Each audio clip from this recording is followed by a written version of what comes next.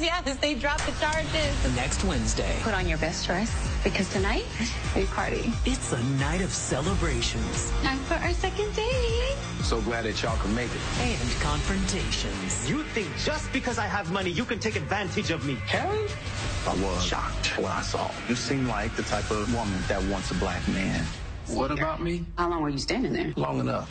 Tyler Perry. Okay, Sistas fans, you just saw the promo for next week's episode, Season 6, Episode 17, entitled Taste of Freedom.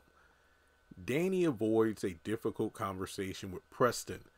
Andy, Danny, and Sabrina's triple date at Jordan's takes an unexpected turn.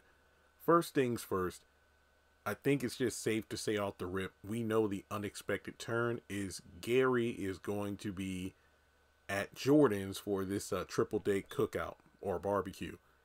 I think it's safe to assume that's going to be the cliffhanger ending of the episode. Now, the first part about Danny avoiding a difficult conversation with Preston, I think it's just easy to see. Preston is going to be rightfully upset after seeing Danny and Tony together in the parking lot, overhearing part of their conversation.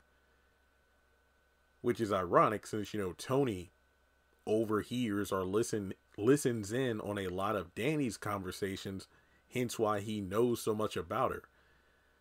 And Danny, instead of, you know, addressing the situation at hand, she's probably going to deflect and, you know, avoid the difficult subject of, yeah, I'm actually seeing someone else. So here we are with Danny stringing Preston along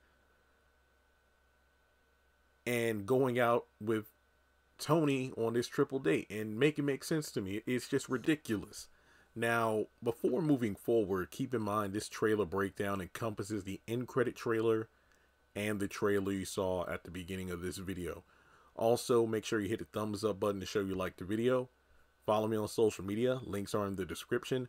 Please turn on all notifications so you know when I upload to the channel, and hit that subscribe button. So let's jump in.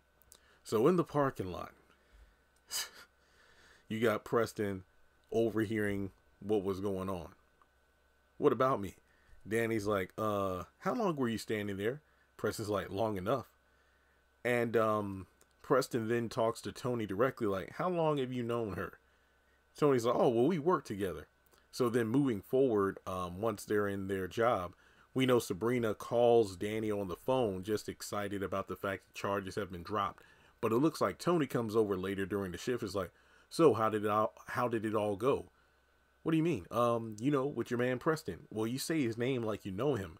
But then, you know, he says something interesting. It's like, you know, you seem like the type of woman, you know, he says like, you know, I was shocked, I guess, by seeing Preston face to face and seeing he's white. He's like, you seem like the type of woman who wants a black man.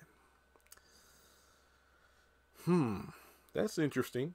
I mean, honestly, doesn't surprise me. I mean, aside from Preston, we've only seen Danny with black men, you know, darker complexion like Q, hell, lighter complexions like El Fuego, kind of in the middle with the bartender and Logan. So, what do you think? What do you think? Okay. So from there, we are over at the law firm, and, you know, with the celebrations in hand, Andy's like, look, put on your best dress because tonight we party.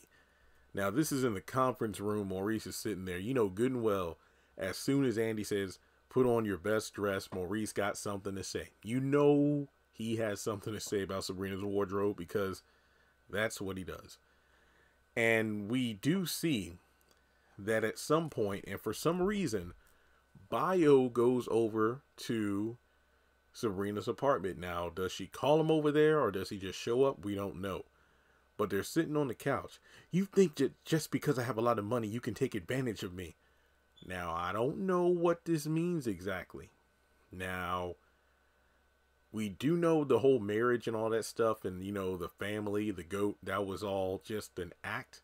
But who's to say that maybe Bio wasn't expecting sex still? And then Sabrina refuses, and then kind of like Logan did on Danny, he flies off the handle about it.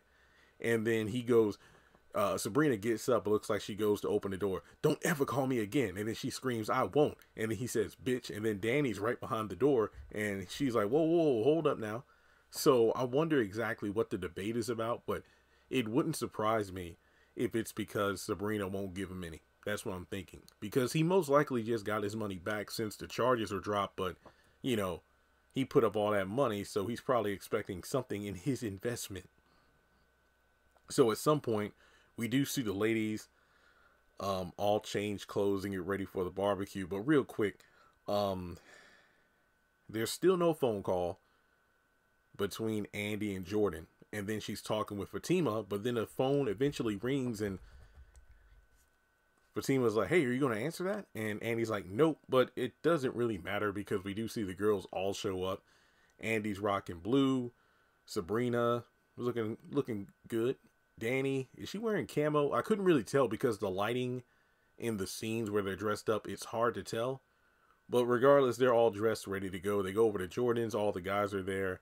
You know, a good time is to be had by all until Gary shows up, of course. In a blink and you miss a moment, it looks like Hayden approaches Zach and Fatima at the law firm. I think it would be pretty funny if he isn't there to start anything, because it's funny. As he approaches, Zach rolls his eyes and walks away, and then Fatima's like, oh, Hayden. I'm wondering if he's just there to kind of gloat over his relationship / marriage and about how, you know what, Fatima, yeah, I was hung up on you for a little while there, but I've upgraded. You know, basically rubbing in the whole Tamara thing in Fatima's face, not knowing she orchestrated the entire thing.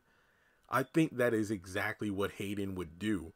And it fits so well because Zach, in this episode, he's like, hey, don't you go feeling sorry for him, because the moment, you know, you try to shut it down, he's going to do something stupid again. And then you're going to be like, you know what? This is exactly why I set his ass up. I think he's just there to gloat. That's what I think. So we actually kind of shift gears where Zach is talking with an attorney who says that an emergency hearing can take place for custody of Michael. But I don't think anything's going to happen because this is episode 17. And then I did a video earlier today about episode 20 synopsis. So for the next 3 or so episodes, they're not going to know where Michael and Heather are. So she's probably going to be ducking and dodging in the event that she's unable to get her own legal stuff together to counter Zach in court. So from there, we go over to Zach and Fatima's house. And I don't know the order of operations. Either Karen's going to show up first or Zach and Fatima are going to leave. I think that Zach and Fatima are going to be in the kitchen kind of talking about their options. And Fatima's like, do you want to just go get him? Zach is like, I like that. And we see the Zatima dap. We haven't seen that in a while. So from there, the interesting scene is we finally get some context, because I've been talking about this one frame where Karen is walking away from Zach's house. I've talked about this for weeks, but somebody during the live stream pointed it out because I did not see it or not notice. But Jeremy, did you notice that when Zach opens the door and says Karen, Karen is already walking away down the parking in the part, basically walking out of the front yard. Notice that Zach is looking down. There's like a box of stuff there. It looks like Karen actually just showed up to drop a box of stuff off for Michael.